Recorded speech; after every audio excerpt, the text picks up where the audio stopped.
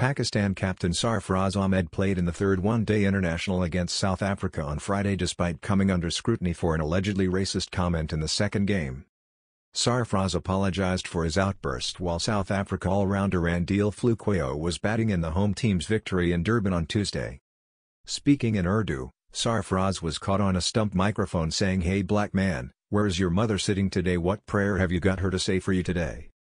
The International Cricket Council is gathering information on the incident but hasn't announced any formal proceedings against Sarfraz, who said his comments were a general expression of frustration and not aimed specifically at Phehlukwayo. Despite that, Sarfraz said in a tweet that he had apologised in person to Phehlukwayo ahead of Friday's third ODI.